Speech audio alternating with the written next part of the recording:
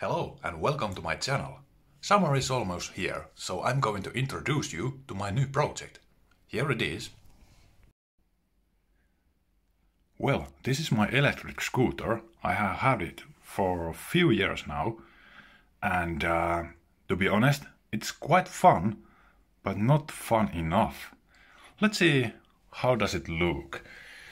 Well, of course it has all the electrical functions, but the frame is quite good. It has a suspension in front and in back, and it's adjustable, but this electric motor over here, it's way better than the little ones on those original little e-scooters that are something like 200 watts or something like that. This is 800 watts, but it's still not enough.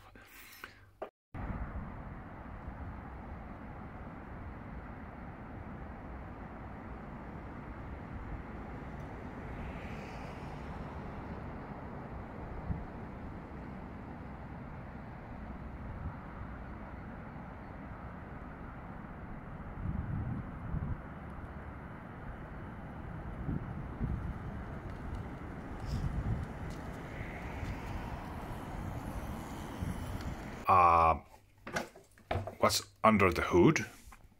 There's lead acid batteries. Oh wow, whoa, whoa, whoa. Well, let's see. So it's heavy and bulky, and of course the electric motor, although it's 800 watts, it's still a brushhead motor. Brushhead motors are, well, cheap. Could be good, but the torque is bad during the low RPMs and so on. So I have a plan to replace that electric motor. This lead acid battery is already starting to wear down, and it doesn't keep charge anymore. The range is quite bad.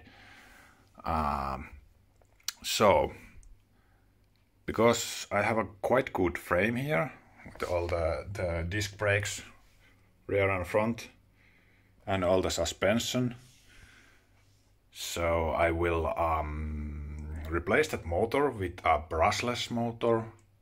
Of course, then I need to replace that controller, which is there on a very small place.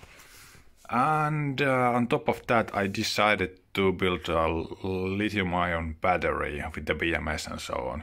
So let's see how that goes. So during the winter I have been ordering a little bit new parts here. Example, this new motor, control box.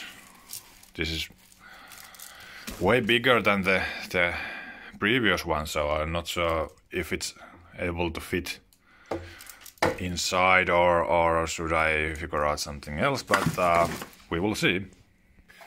I do have some 18650 cells which I'm going to use. I have been harnessing these are all used cells, and I have tested these also, and I'm going to build a new battery using these. And of course those lithium-ion cells are quite dangerous. I need to have a BMS, so I have ordered a high-end BMS with the LCD display and Bluetooth function and so on. So okay, let's see. And I have this little helper also, or rakentajakissa.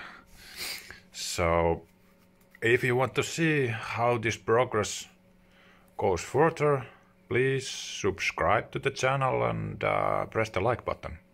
Leave any comments if you want to see more.